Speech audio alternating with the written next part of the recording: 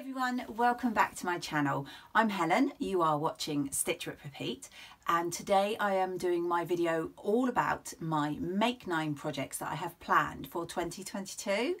So if you're not sure what Make 9 is, then it's basically setting out 9 patterns that you really hope to sew up in the coming year.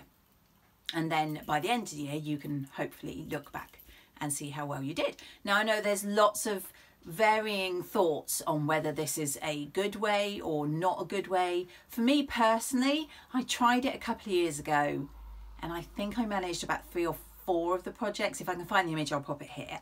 And I didn't really try it at all last year. But this year I have more definite ideas in my head.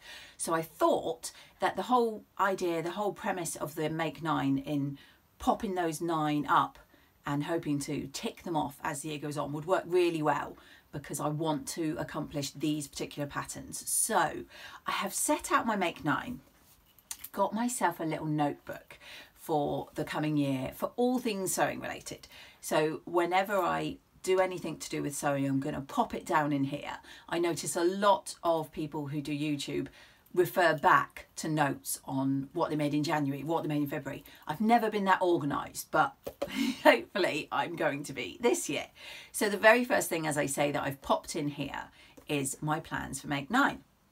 Now I'm quite proud of myself because not only have I got 9 patterns, which I'm fairly happy I can and will do, fast forward to next year when I say didn't do any off the Make 9, but I've also got some of them, I've already actually got fabrics lined up as well. So I'm halfway there, really. Just need to actually make the patterns. So I'll go through, and do apologise if I'm looking down, but I've got them written down. And I will go through what my patterns are and what fabric, if I've already chosen it, I'm planning to do. So with further ado, I will start with number 1. Now this is a pattern that I won on Instagram, and it is the Valdivia Sweater, and it is by Alyssa Threads. And I have a fabric from the Sewist fabric shop that I bought specifically with the intention of making this pattern. And it is this really gorgeous, I'm not sure how well it will show up on camera, but it is called a true knit. And it basically looks, as the name suggests, like a sort of jumper fabric. It's got a, see if I can show you better on the camera how it looks. If not, like I said, it's got a knitted like jumper texture and look to it. And I got this in navy, and I am really excited to make this into the Valdivia sweater. I love, of course, we all love the big puffy sleeves, and I just think if I make it in this lovely true knit, it really feels like something that you would buy in a knitwear section in a shop. So I have had that fabric for a little while from the lovely Han at the Sewist fabric shop. So the Valdivia sweater is my first make that I want to do.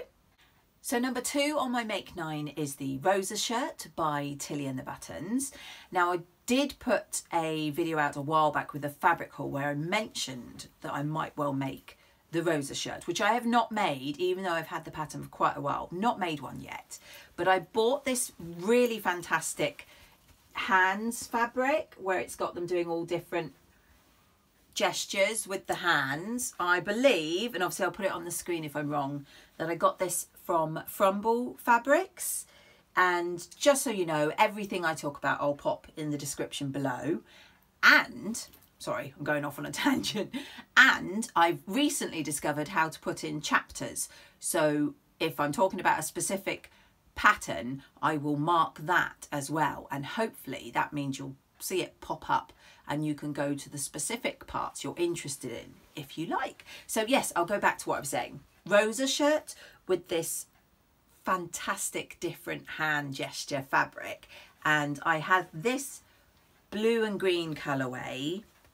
And then I have slightly less, I can't remember how much, of this brighter sort of rainbow colourway. So I was thinking things like maybe the pockets I don't even know if there's cuffs without looking at the pattern, but cuffs, collars, etc. I might do in this, and then do the main part of the shirt in the blues and greens. So that's number 2. Third on my list is a very popular pattern I've wanted to do for quite some time. It's a Tilly and the Buttons pattern from her second book, which is Stretch, and it is the Freya top.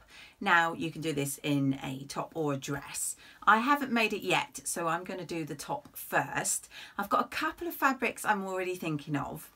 This one I'm hoping will show up. Is a lovely blue and grey striped knit, which I picked up from the lovely Angela, who is Devon Threadtails, when she had D-Stash.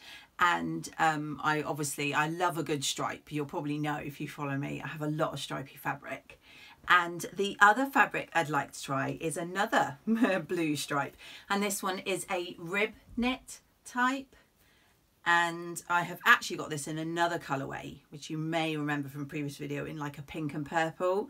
But I want to try doing the Freya top out of both of these stripy patterns. And I've seen so many people have made the Freya, and they all say it's a really great, easy make. And it seems to be quite a stable in a lot of people's wardrobes. And it is one that I've had on my radar for quite some time. So that's number 3. Number 3 is actually the item I am most likely to make first, because it is the Lander Pants by the True Bias company. Hopefully I've popped in a photo. I've had this pattern again, like a lot of my patterns, for a long time. But I recently got this gorgeous brushed cotton twill from Rainbow Fabrics. Again, it will all be linked down below. They may well not have this particular fabric because their fabrics come in and go out very fast. But I managed to pick up about 2.5 meters of this, like I say, gorgeous mustard brushed cotton twill. And it looks like this. I'm hoping the colour comes up correctly. It's got a really lovely soft feel, and it's got a slight nap. So the reason I say I'll probably do these Lander Pants first is because I have already cut out the Lander Pants at my sewing session at Make before we broke up for Christmas. So I have these, and so when I go back next week, they are the first project I am planning to work on. So I'm very excited to get on with those and hopefully be sharing them on my channel very soon. So the 5th one I am planning is the Zadie jumpsuit. Obviously I am very behind because everybody under the sun has already made one, if not numerous, versions of this. I have had the pattern quite some time. I actually had it so long that when they had a sale on, I bought it again because I completely forgot that I already owned it. So I obviously want to make it. I don't know what fabric to make it with yet. So that is one that I'm going to have a good rummage through my stash. But I'm really looking forward to trying it because so many people have made it and they always look fabulous. So that is number 5. So for number 6, I want to make a dress. And the dress in question is the Darling Ranges dress by Megan Nilsson. If you follow me, you will have already seen that I bought a kit with the Megan Nilsson dress pattern and everything you needed to make it, and the kit came with a blue chambray, which I am definitely wanting to make because it looks just like the pattern image. But the one I also want to make is with this absolutely gorgeous rainbow check fabric, which I purchased from Stitch and Ink, and you will probably have seen all over Instagram and all over YouTube because it is very popular. And I've had this for a little while and I really wanted to make a dress, and the plan, as I say, is the Darling Ranges, and I think I will make the version, I want to make the version with the buttons all the way down, and yeah, I think that will look fabulous. So number 7 on my Make 9 is actually 7A or B because it's a skirt. I definitely want to make a skirt, but I am torn between the Bobbie skirt by Tilly and the Buttons and the Brumby skirt by Megan Nilsson. I have both the patterns. but I will either make one of them, or hopefully the plan will be that I will make both. But either way, number 7 will be a skirt. So if it is the Bobbie skirt, I am thinking this really lovely needle cord in this grey. I have no clue where I got this from. This has been in my stash well over a year. But I have plenty of that, and I think it would look lovely. I really like the idea of a skirt in this grey. I think it'll go with a lot of my clothes, and I would love to see this with the navy blue Valdivia sweater that I'm planning to make. So as I say, if I do the Bobbie, I'm thinking this grey needle cord. But if I make the Brumby, I have a choice. So I have no preference at the moment, but I have a couple of chambres, which I believe I got from Felicity Fabrics a while ago. One is in this sort of denim blue colour, so I'm hoping that comes up on screen. And yeah, like I say, I mean, it's a really basic standard chambray in the blue. I think that would look lovely. I've seen a lot of people do the Brumby in that. Or I have the same fabric, but in the black colourway. So it's not a dark black, it's more of a slate grey black, isn't it? But yes, I think the Brumby in either of those, or being really optimistic, both of those would be fantastic. So that's number 7. So number 8 is a blouse, and I would like to make the Geneva blouse by Liesl & Co.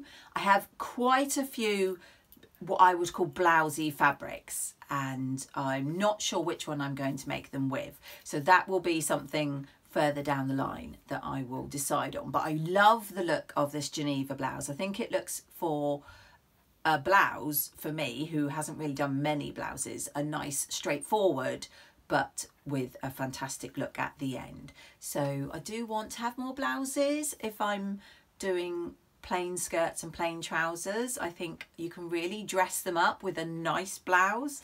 And as I say, the plan at the moment is the Geneva.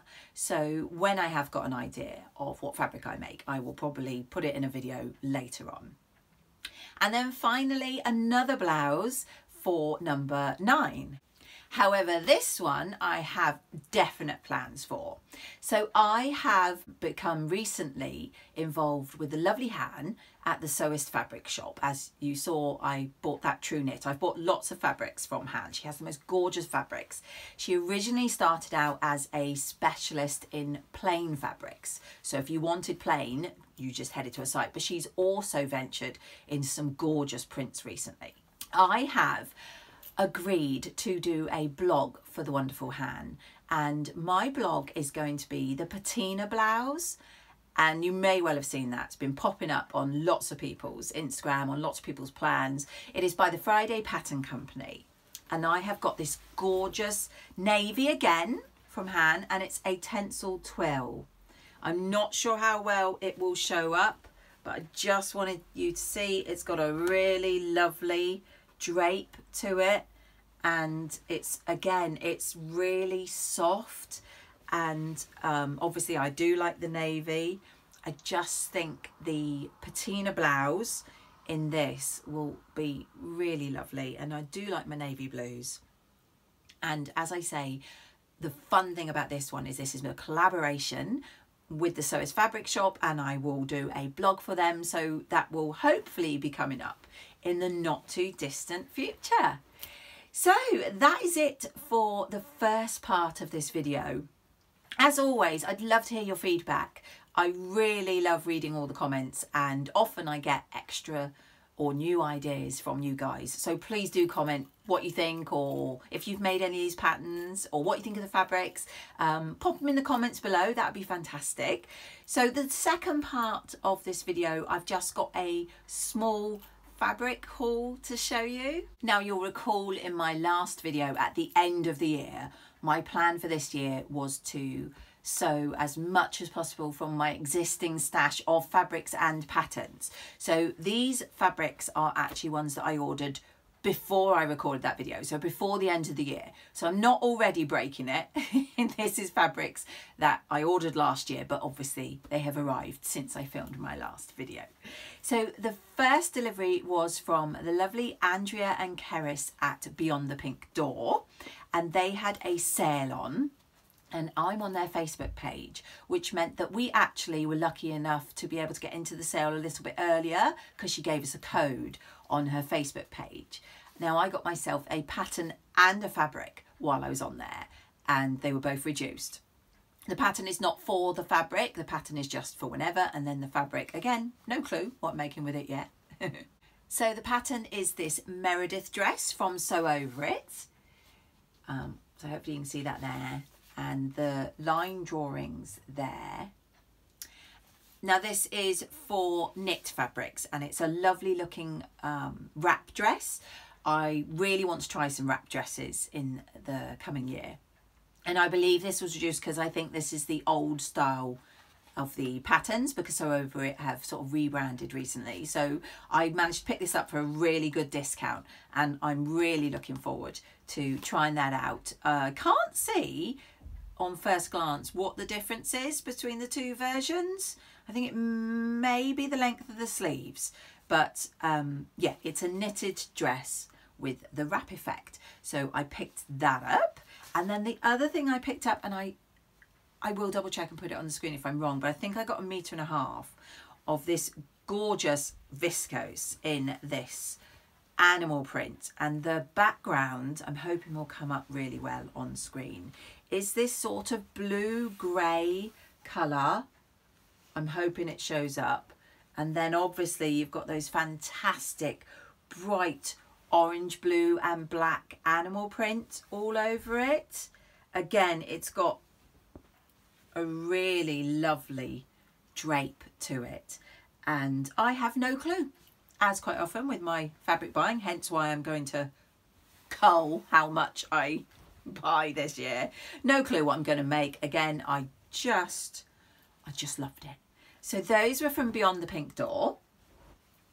This one I got from Stitch and Ink, which I believe again she had in the sale, and I've seen all over the place. I think I got 3 meters of this with the intention of making a dress, and it is this gorgeous viscose with these stars all over it. So as you can see, it's got a black background, and then it's got gold and silver stars, and again the drape on that is absolutely gorgeous. And I think, like I say, I'm pretty sure I got 3 meters, and the plan will be a dress. So I'm sure in a later video I will go more into detail when I know what I want to make.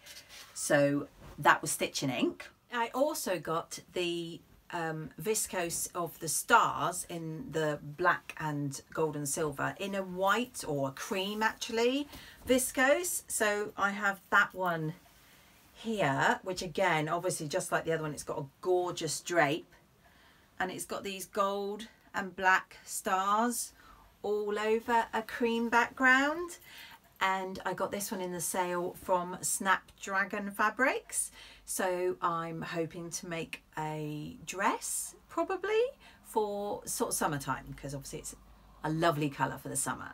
So in another sale, which I think was probably a Boxing Day sale, I got this fabric on Fabric Godmother, and it is this really fabulous print of viscose linen with these purple tigers in the, I think in the green grass.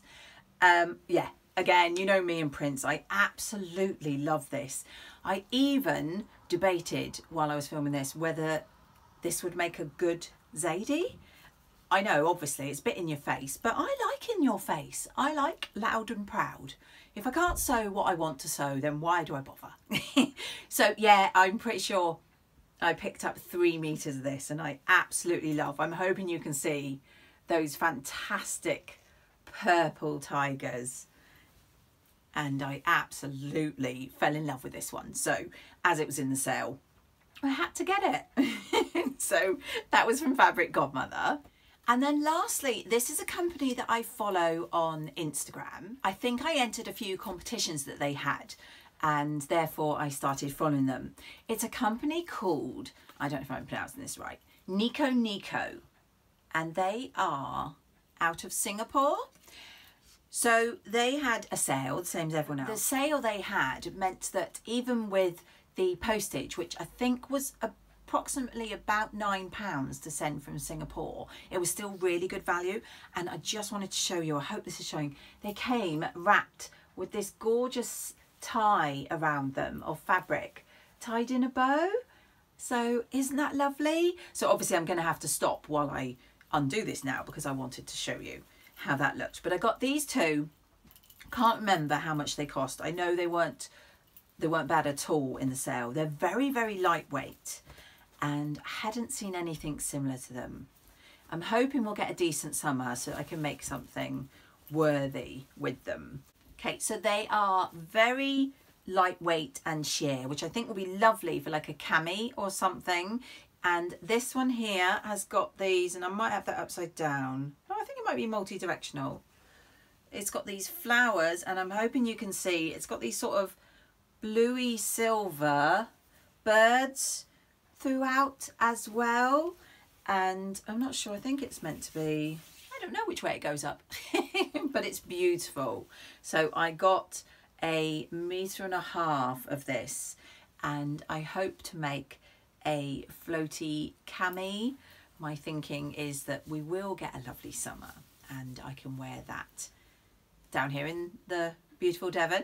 And then the second one I got will be no surprise to you because it's a blue fabric. Again, it's a very lightweight, so it's quite see-through. So I'm not 100% sure.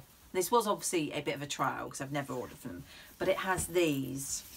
Oh, I obviously got more of this one, and it is blue. And then it's got different colours. I thought it looked really like a sort of watercolour painting on these. And I just love the design of those. I'm not sure if they're trees or flowers, like a sort of blossom on this. And again, I'm not 100% sure what I'm going to make with them, but I just couldn't resist. I thought these two fabrics were just really different. I have got more of this one, so it'll be interesting to see what I can make. So yeah, so you can see I've got the sort of creamy background with the black and the silvery blue birds, and then the pale blue with all the different blue colour blossoms on them. And that was from, as I say, Nico. That's it. That's what I wanted to show you today. I did just want to say about my notebook that if you follow me on Instagram, you'll already have seen my plan, as I say, is to write down what I make, or when I start makes, or ideas or video ideas, anything sewing related. But another thought I had is that when I buy fabrics or patterns this year, I am going to write them down. So I write down obviously who I got it from, what I got, and how much it cost.